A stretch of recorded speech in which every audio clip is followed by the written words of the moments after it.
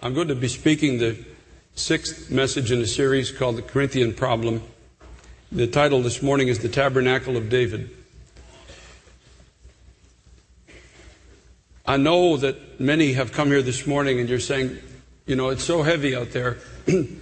Times are so difficult. Please just speak something to lighten my heart.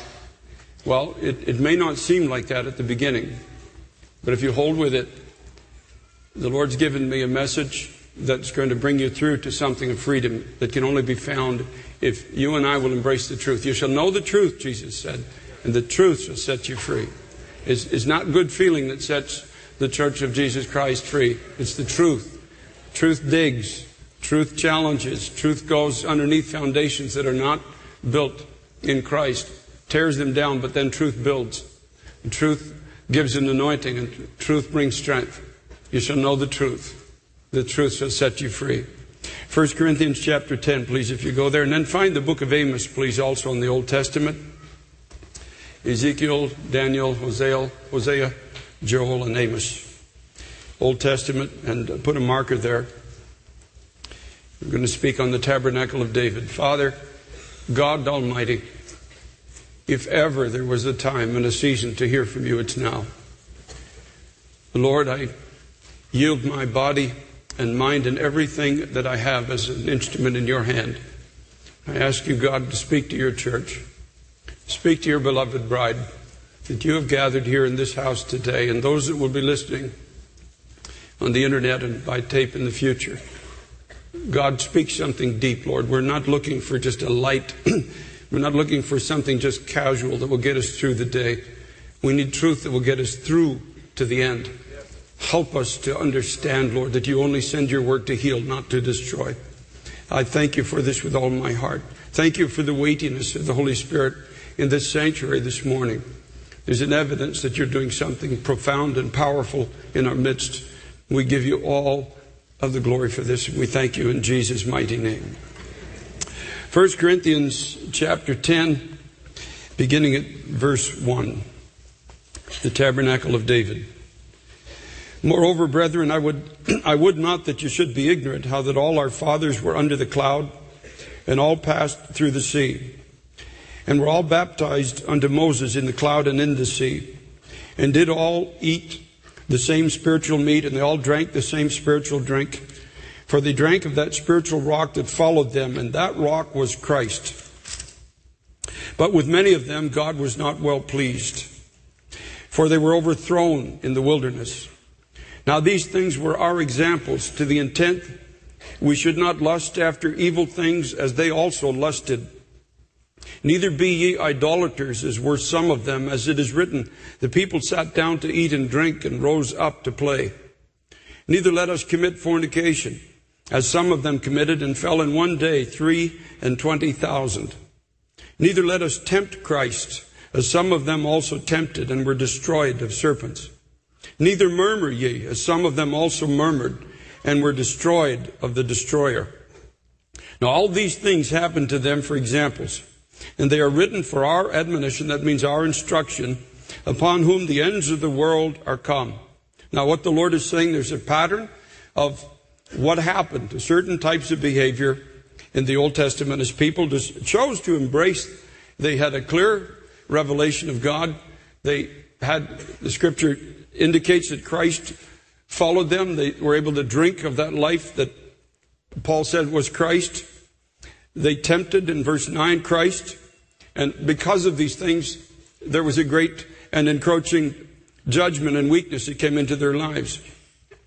All these things happen for examples to us, and they're written for our admonition, upon whom the ends of the world are come.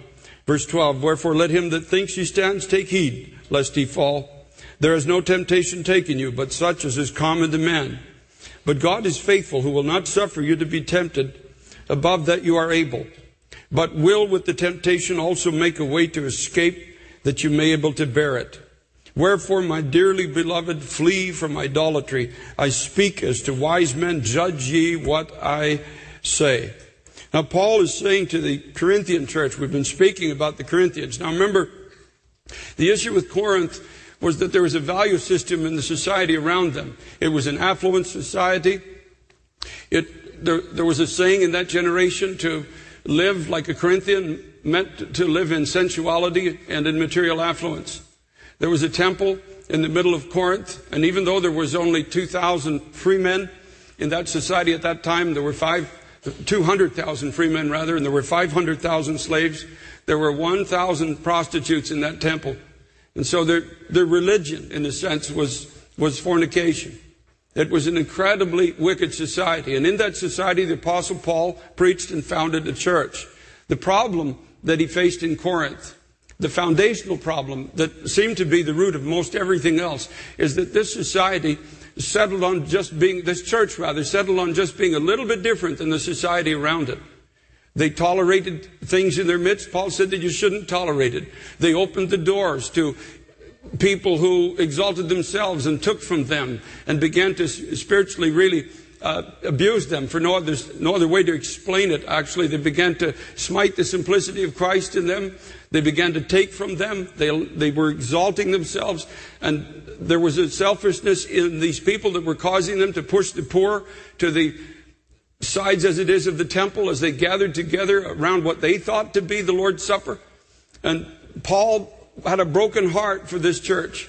It's a type, in a sense, folks, of the society we're living in today. It's a type of some of what has happened to the testimony of Christ in our generation.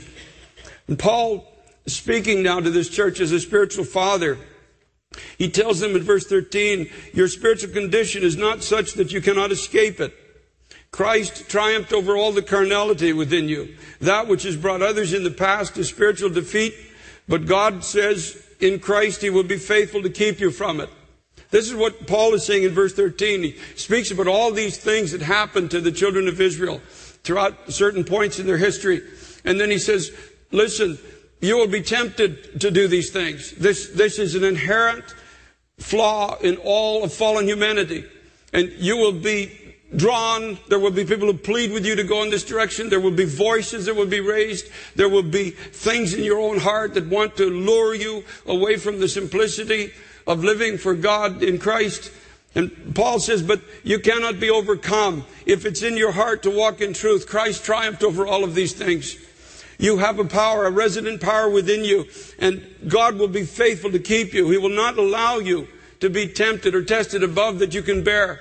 Now, folks, you can stand on that. You can build your life on that one verse of Scripture. God in Christ will not allow you to be tested beyond what you can bear. No matter what you're going through this morning, no matter what difficulty you might be facing, the devil will come and say, well, try this, or complain against these people, or do this, or reach out and grab this. He will come to you with a theology out of hell itself to try to get you away from the simplicity that's in Christ. But Paul says, in reality, if you will turn to Him, He will not allow you to be tested above that you can bear, but will make a way for you to escape it. Praise be to God. Then in verse 14, he says, wherefore, in other words, bringing a concluded thought in measure to verse 13, he says, my dearly beloved, flee from idolatry. And the definition of idolatry, as I see it in this verse, is everything that has its roots in setting your own judgment and thoughts above that which God has already clearly spoken. Flee from making yourself God.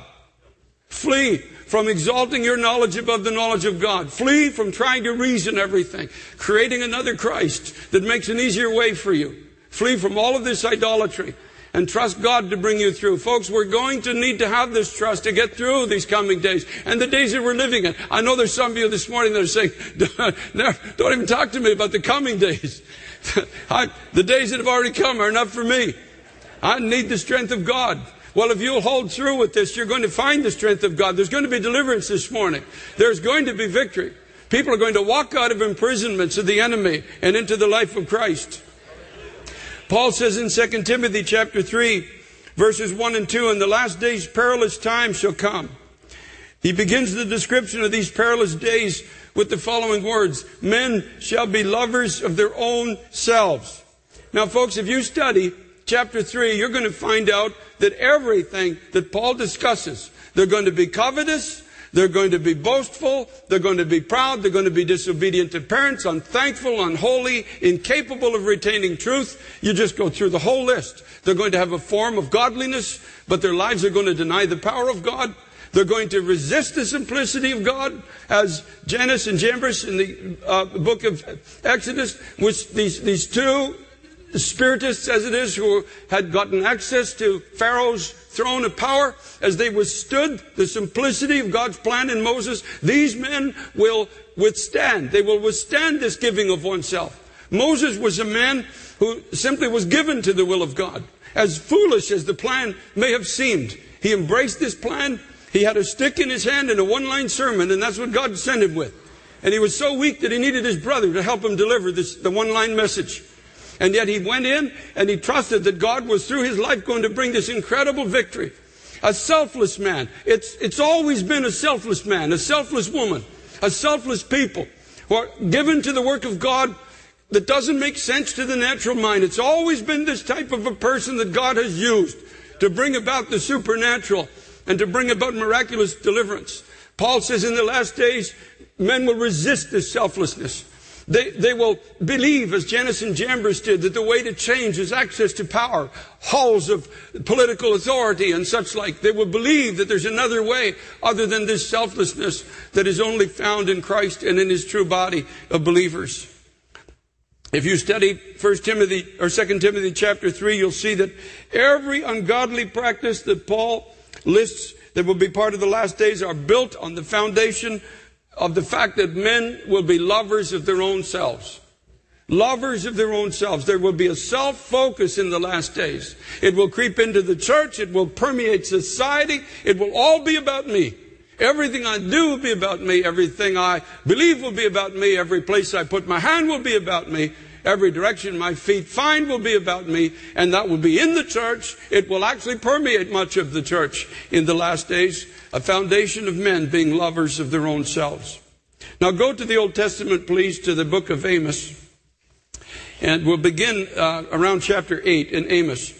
And we're going to look at it in a historical context. Because this is where Paul is speaking about in Corinthians. That these things that happened were examples to us.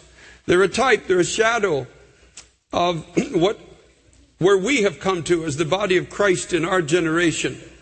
Now Amos shows us the spiritual condition under which the people and a nation had fallen just prior to the judgment of God which was coming to their borders. As a matter of fact, they were only about, I think when Amos wrote, about 30 years away from an incredibly horrific judgment.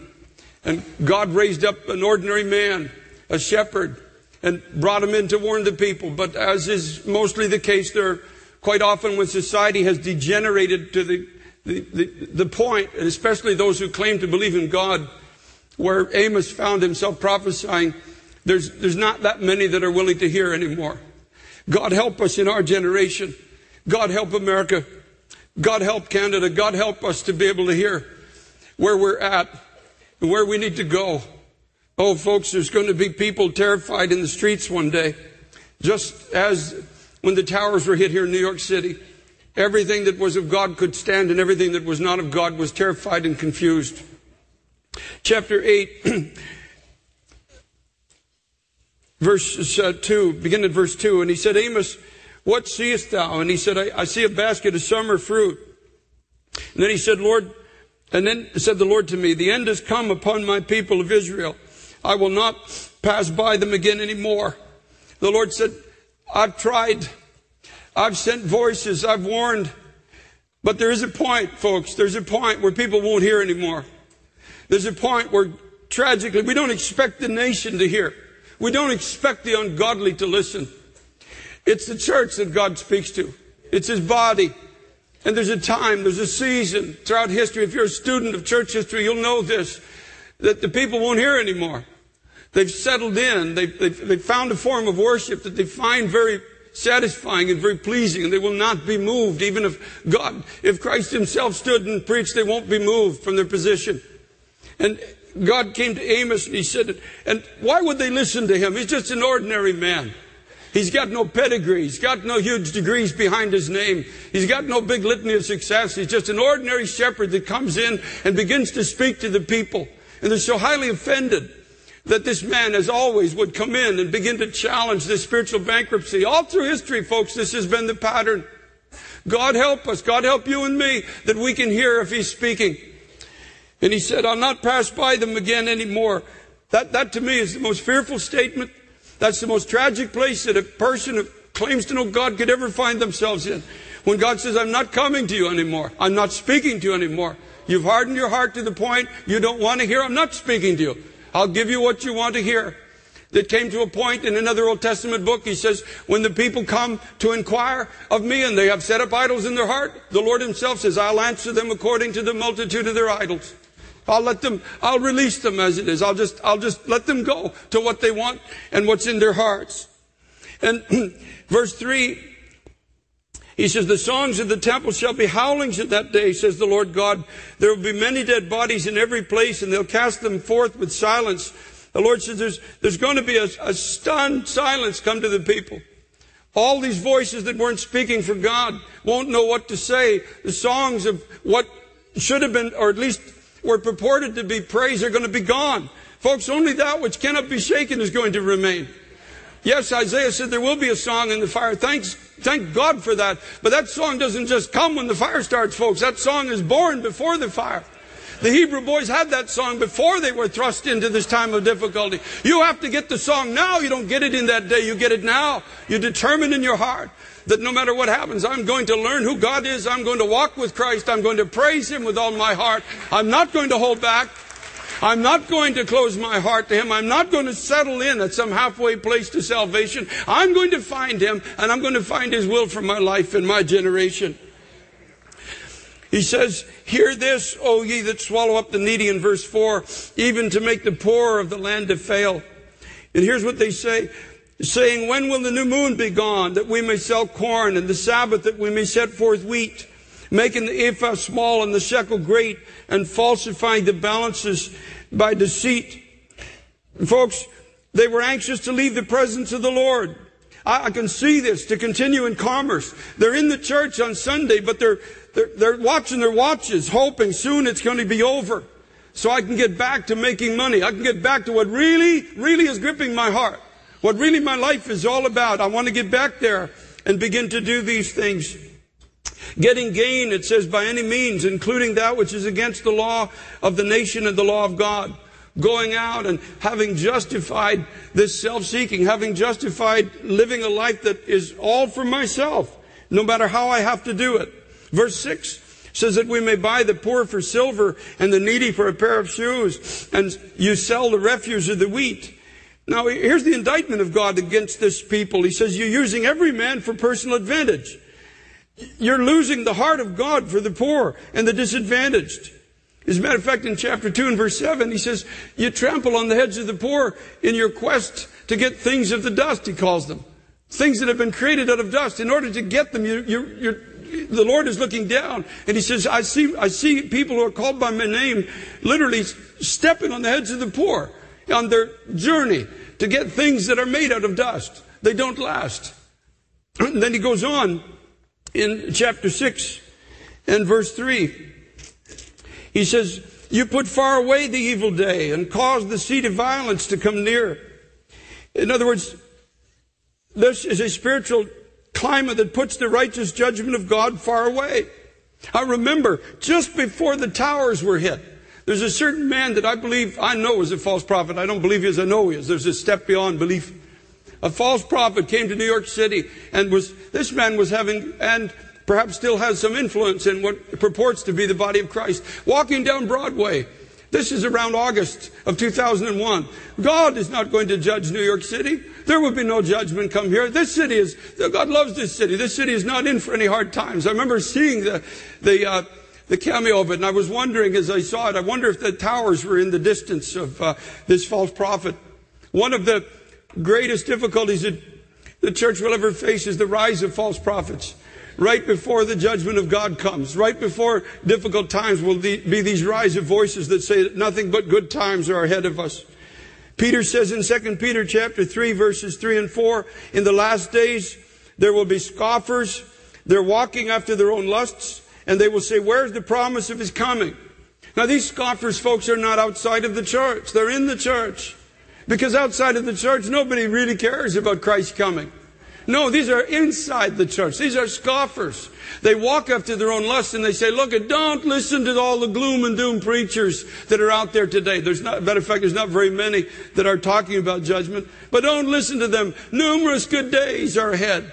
Where is this promise of His coming? Since the fathers fell asleep, all things continue just as they have been all throughout time. So now just go out, buy, sell, and get gain. Live like in the days of Noah, as if Christ is not coming. But yet, folks, the Scripture says suddenly He comes. Suddenly, the whole world is thrown into a tailspin. Suddenly, Isaiah said, suddenly in 1 hour, everything around begins to change. And difficulty comes. Where is the promise of His coming? They say. Amos chapter 6 again, verses 4 and 5. They lie upon beds of ivory and stretch themselves upon their couches, eating the lambs out of the flock and the calves out of the midst of the stall, that chant to the sound of the viol and invent to themselves instruments of music like David. In other words, they focus on personal ease and the incomplete worship that accompanies it. Take notice here that it says they have to invent to themselves worship. They have to invent a type of worship that doesn't confront their spiritual bankruptcy. And folks, we've seen some of that in our generation. I find some songs that are sung in certain places so incredibly annoying. They don't even make sense. You can't even sing them. They don't even have a tune. They're like an invention from somewhere. And you stand there. I remember being in one church, the only one singing was the worship leader. Nobody else could sing. The songs didn't even make any spiritual sense, doctrinal sense, and musical sense. But they're an invention of hearts that don't really want to go with God. They don't really want what living a selfless, Christ-centered life is all about. And so they invent this worship. Verse 6 says they drink wine in bowls and anoint themselves with the chief ointments, but they're not grieved for the affliction of Joseph. They're preoccupied with personal joy and anointing. We live in a generation where people want to experience the supernatural without entering into its purpose. That's where we're living now. People are running all over the country. They're running all over the world now, looking for the supernatural, wanting to experience the supernatural. They would rather lay on the floor and cluck like a chicken than go to Africa and feed children who are starving to death. They don't want the purposes of God. They want to experience the anointing. They want to experience the supernatural. They want to lie on a couch and sing beautiful songs about how much they love God, but do not want to enter into the work of God. They're not grieved, Amos said, for the afflictions of Joseph. They're not grieved for the brother who's sold off into slavery and who's suffering unjustly. They put this out of their conscience, and subsequently their whole sense of worship is a fraud. Verse 7 says, now they're going to go captive with the first that go captive, and the banquet of them that stretch themselves shall be removed. And in other words, they were completely unaware of their true spiritual position. The Lord says, now, when judgment comes, these are going first. I'm going to remove them. I've got to take them out of my house because they are an abomination to truth. Amos chapter 7, verses 12 and 13. And Amaziah said to Amos, O thou seer, go flee thee away into the land of Judah and eat bread there and prophesy there. But prophesy not again any more at Bethel, for it is the king's chapel and it is the king's court. You see, this is what happens now.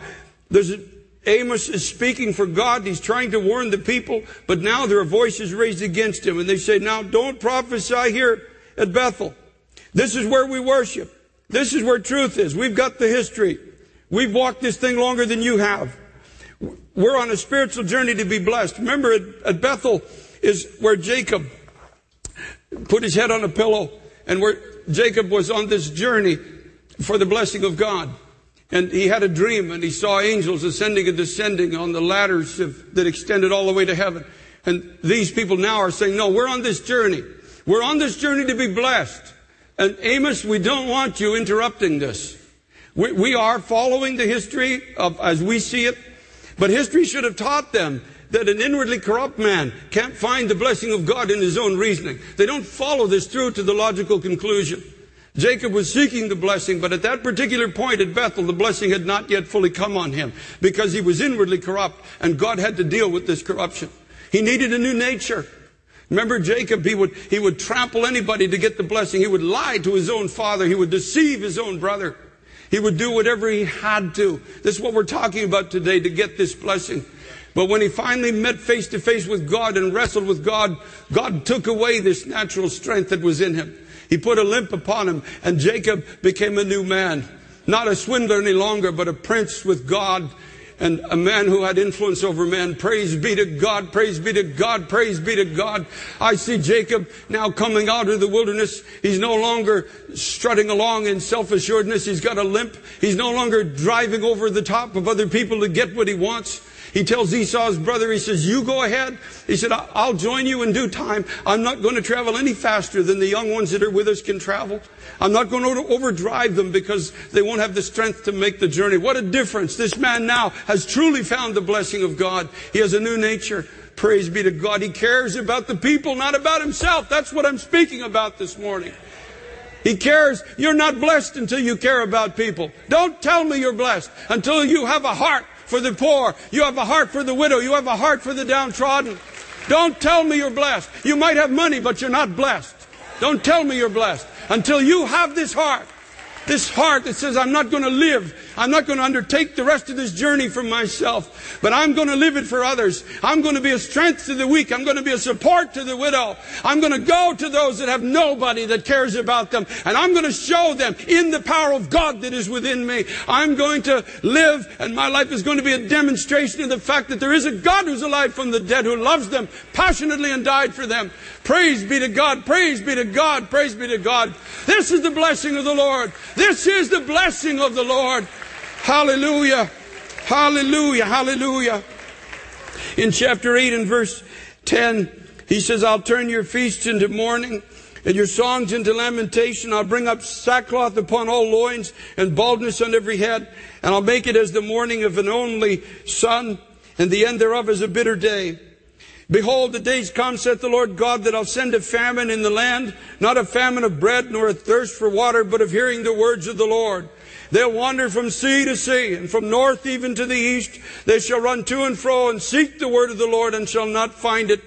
In that day shall the fair virgins and the young men faint for thirst, that swear by the sin of Samaria, and say, thy God, O Dan, lives, and the manor of Beersheba lives. Even they shall fall and never rise up again. And folks, he just says, I'm going to take this song away. There's going to be a famine for hearing the true words of God, because they've chosen to worship at a place that falls short of the true. They've set up altars that are short of where I've called the people to worship, where I've called you as a body, the Lord says, to serve me. These altars have fallen short of this place. Therefore, why do you think people for 15 to 20 years now have been running around the world looking for the Word of God and not able to find it? Because they've set up altars. If they had found Him, if they did know Him, they wouldn't be flying all over the world looking for Him. He says the fair virgins and the young men shall faint for thirst. In other words, there's going to be a loss of the next generation. But folks, I'm not willing to stand by, and I know neither are many of you, and watch this next generation just slide into hell without God. There's not going to be a loss of the next generation. Praise be to God. There's going to be people who do stand up and do live for the real Christ and do preach the real gospel. And there's an evidence in their lives that what they're preaching is not just theology. It's become a practical experience. Amos 9 verse 11. Follow with me, please, as best as you can. He says, in that day will I raise up the tabernacle of David that is fallen, and close up the breaches thereof, and I'll raise up his ruins, and I will build it as in the days of old. Now, there are many interpretations of this. Some commentators talk about Jew and Gentile will worship as it was meant to be together. And no doubt, there's great truth in that, and that will and is happening in our generation. But also, in the context of what we're speaking about this morning, here's the way I see this. The tabernacle of David, God says, I'm going to raise it up again. This is my hope. If I didn't have this vision, it would be easy to lose heart in this generation. It would be easy to quit preaching and just go home and live out the rest of our days just holding the fort as it is until, well, actually it wouldn't be easy. My wife says I would absolutely die. I'd wither up and die in that kind of a place. She says you could never do that. There's too much passion in my heart that God has planted there for His people and for His truth. I'll raise up the tabernacle of David that is fallen, and I see it as seeking God in the manner that is written in His Word. Think about David. 2 Samuel chapter 6, verse 17. It says, they brought in the ark of the Lord and set it in its place in the midst of the tabernacle that David had pitched for it. I see David worshiping God. I hear a worship that is pure. It is clean. I feel the joy of the Lord. Michal, which is the daughter actually of the fallen kingdom of Saul, in her heart despises this. She sees this. She hates this purity of worship. She could endure, I think, almost anything until there is finally a people and a man who are truly worshiping God in spirit and in truth. David had tried this once before, but you remember along the procession, God had killed a man called Uzzah. And David was grieved with it, and he said, why? I was trying to bring this ark of God's presence into the center of Jerusalem, and Lord, you killed the parade as it is. Why did you do it? And the Lord spoke to him later on in 1 Chronicles 15:13, and He said, God made a breach upon us because we sought Him not after the due order. In other words, there is a way that we were to do this that was clearly written in the Word, but we chose to operate outside of the Word of God. We felt we had a revelation perhaps, or we had some extra biblical knowledge that would add to the parade as it is. The Lord put out His hand and stopped the whole thing. He says, no, this is not spirit and truth. This is not coming into the center of Jerusalem. You will never know the fullness of the joy of the Lord until you do it the way I have called you to worship Me. Praise be to God. Remember, Jesus said the Father seeks people to worship Him in spirit and in truth. You cannot have one without the other, folks. And many people have tried to have the Spirit without the truth, with extra biblical revelation and the hodgepodge of false prophets that purports itself to be revelation from God, but it isn't in the Bible. It's not part of God's Word. Well, folks, when the tabernacle of David is when we read this book, we believe it. We see the claims of Christ. We don't shy away from it. We see again what we're to be as the followers of Jesus Christ. We don't try to change it. We don't try to alter it. We don't try to make it palatable, because really to follow Christ means that we're entering into a life of selflessness. We're entering into a life of being given for the needs of others. We're not going to church to pursue something for ourselves. We're seeking first the kingdom of God and His righteousness. And the Lord says, no, you go that way and I'll add everything to you that you need. You begin to move to the needs around you. And as you do, I'll open your prison doors and I'll put clothes in your back and I'll put food in your belly. I'll look after these things. I'll give you a roof over your head. But you move this way. You go this way. You move where I clearly have told you in the Word of God that you're to move. You come outside of yourself. Come outside of this love of self that so permeates the society all around us. Don't use God for yourself. Let Christ, yes, come and save you. But beyond that salvation, begin to move into the work of God. And then you'll find everything you need will come. Your children need a touch from heaven. I'll touch them, God says. Covenant involves not only you, but your family. Oh, hallelujah to the Lamb of God. Praise be to God. God says, I'll raise again this tabernacle of David that's fallen down. This tabernacle of David in 1 Chronicles 21 is a place where David came to because of his own foolishness, because of counting his numbers as it is. A plague broke out among the people. And finally, after many had died, there was an angel standing over Jerusalem with a sword drawn, and an ordinary man with a couple of kids who's threshing in a place of wheat looked up and saw this angel and saw the need. And then he looked down and saw the king coming towards him. What a picture of Christ coming to His church again, coming to the ordinary man. Praise God. And David comes to him humbly and says, I need what you have, but I'll pay a price for it. I won't take it for free from you. I'll pay the full price. Thanks be to God. God comes to His church in this hour and says, I need what you have, and I paid the full price for it. I paid with my blood that I might dwell within you, that I might have you as a physical body on this side of eternity, that I might walk through you, that I might flow through you, speak through you, and touch through your lives. Ornan looked up and saw this judgment hanging over the city, looked down and saw the king coming in humility towards him. And he looked, he said, you can have everything I have. I give it to you. I don't ask you for a thing. It's all yours. I see the need and it's all yours. Praise be to God. And David was given a revelation immediately. As soon as this man gave everything, in chapter 22 and verse 1 of 1 Chronicles, David said, this is the house of the Lord God. This is the altar of the burnt offering for Israel. David, finally his eyes are open. He said, this is what it's all about. This is where God dwells. God dwells with ordinary men like this man Ornan and his family. Ordinary people who see the depth of the need and they give the little that they have that the need might be met. This is where God dwells. This is the tabernacle of David. This is the house of God. Ordinary people like you and me. Praise be to God. We don't have an army. We don't have military skill. We don't have the means to stop what we see to be this all encroaching judgment in our society today. And we don't see ourselves the way God sees us, though. The Lord says, no, you have exactly what I need. Just give me the little you have and watch what I'm going to be able to do with it. Praise be to God.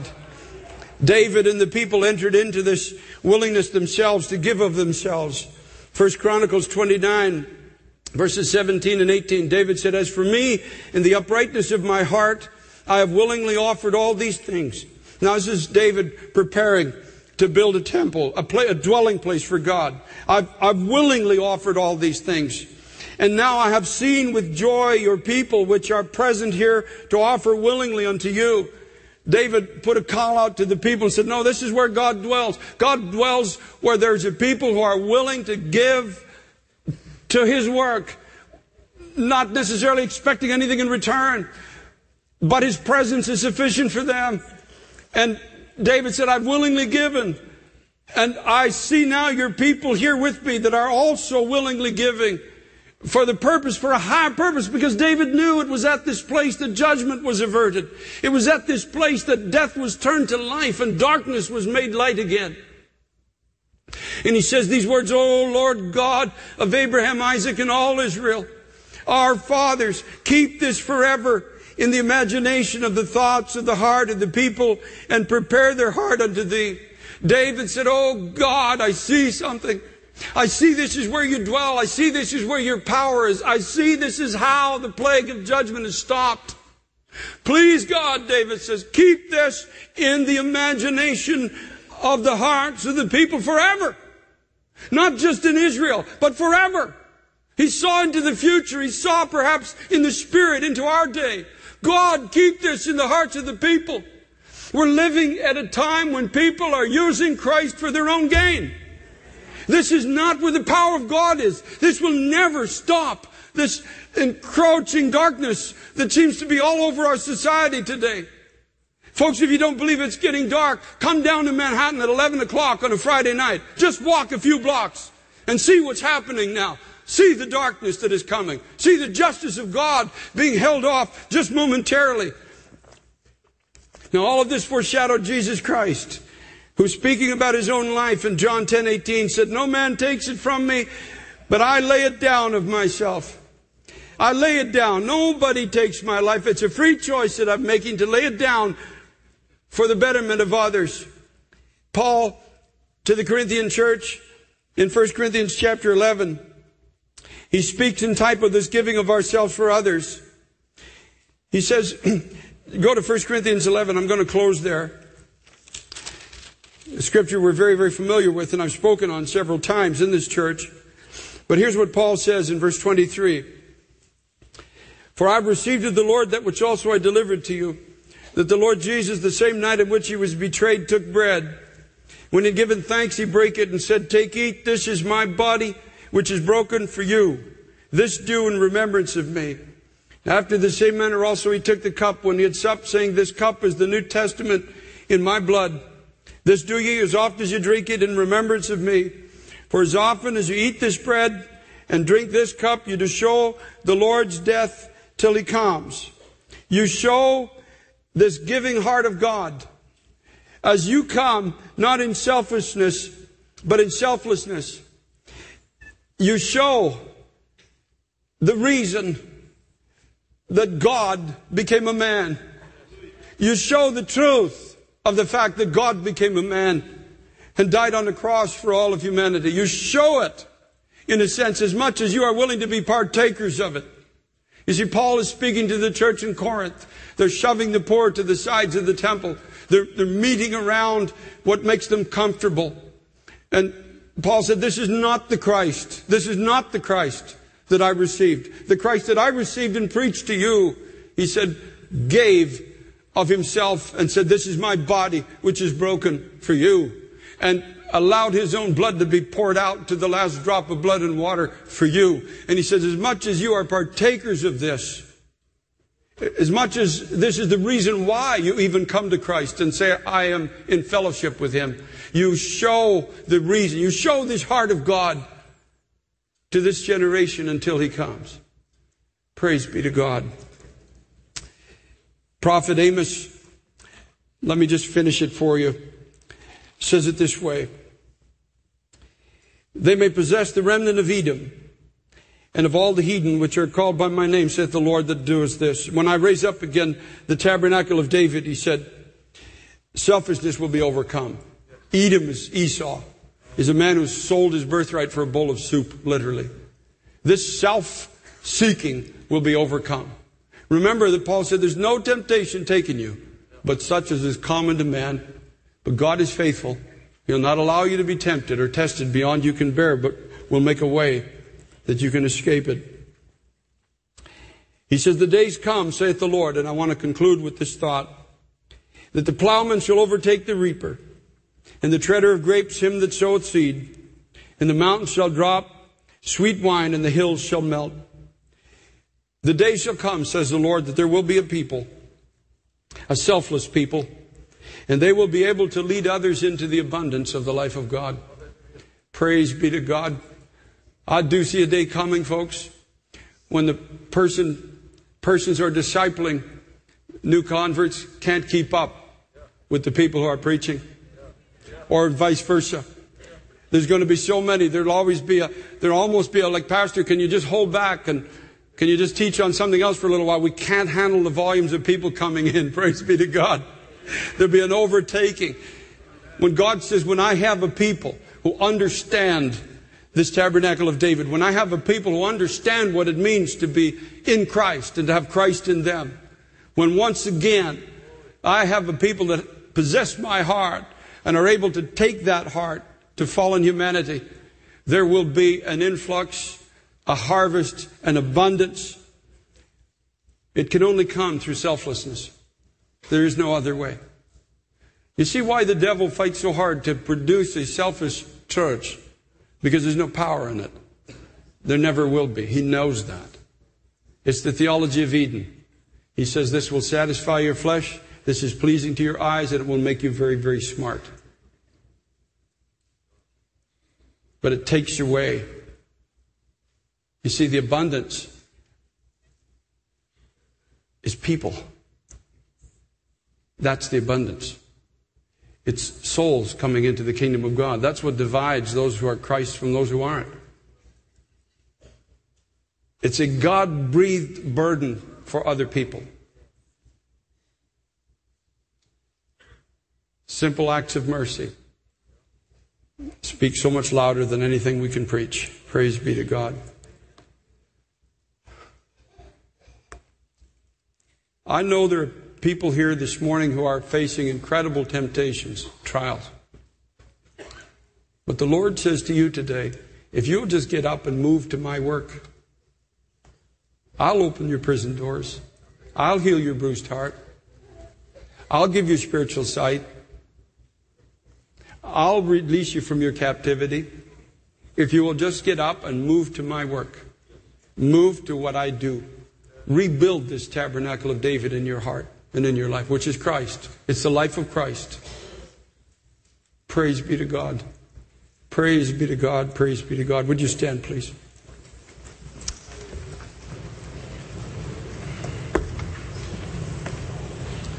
In the annex and here in the main sanctuary, if the Holy Spirit is speaking to you, you say, Pastor, I'm just moving to this life that God's calling me to. And as you do, you're going to find the strength to get through your trial. You're going to find a way through the difficult days that you're finding yourself in right now. If you'll just make the decision Seems rather odd to move towards one thing to receive another, but that's the way the kingdom of God works. Move towards the plan of God through your life. Move towards other people. Some people would say this morning, hey, I came here to find an answer to my problem. Well, you did find an answer. It's just a matter of whether or not you're open to hear it. Move towards the will of God for your life. If you're willing to do that, you're going to see these other things just start falling away. They will just start falling away.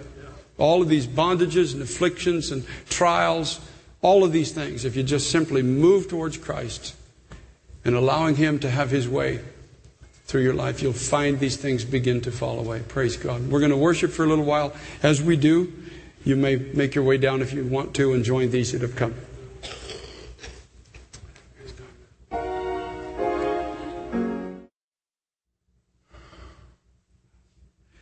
Seems almost odd today to come to church and not hear a message about ourselves, but a message that's focused on others. If we only hear this as a message, then we will just put it in our catalog of tapes and go back to it once in a while. But it's not a message, it's something God's speaking to us. This time, this house, this generation. We've got to hear this, beloved. There's been a tendency in modern day preaching that success is measured by how we fill the altars. I thank God there's always been an open altar in this house, and many have come to Christ here, and I thank God for that.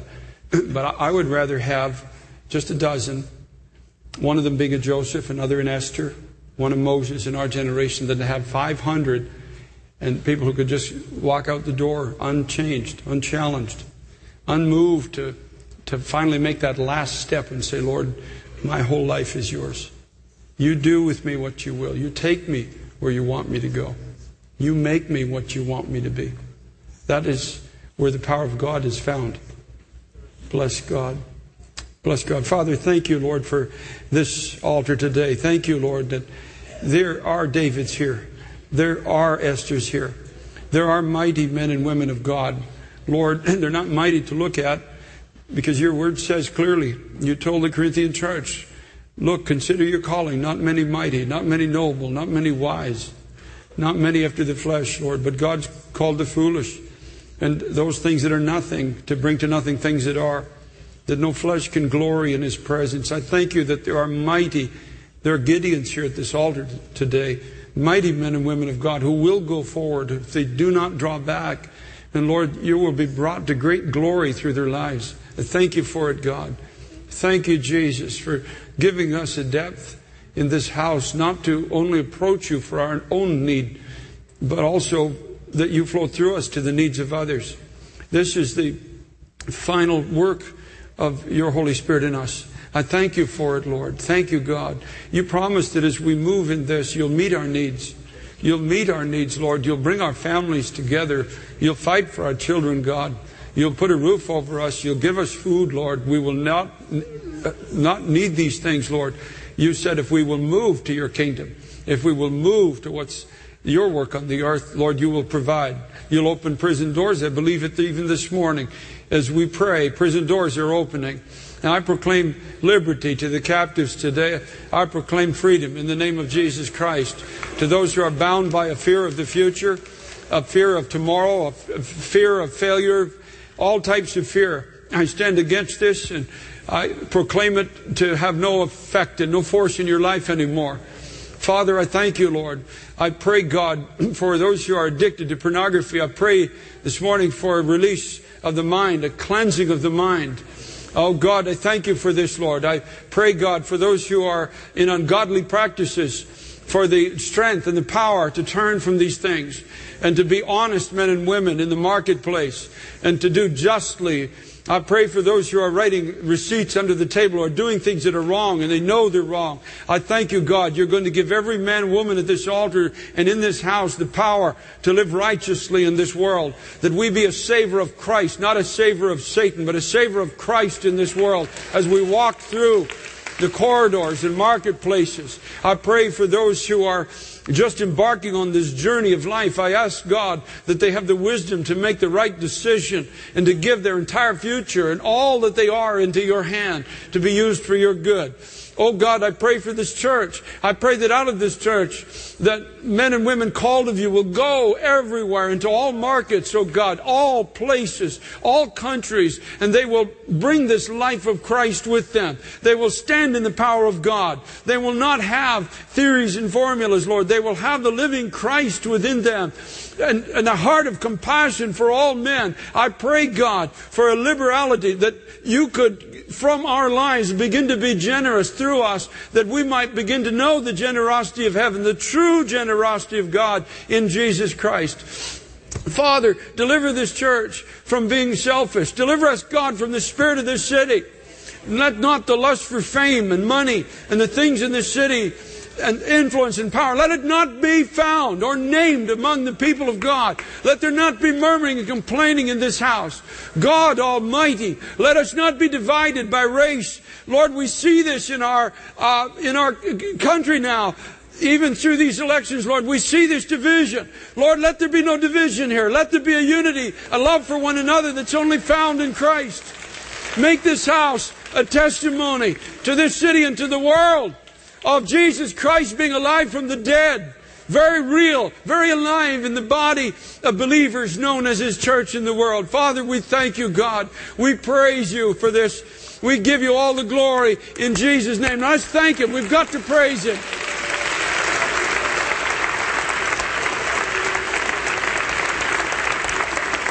Bless God.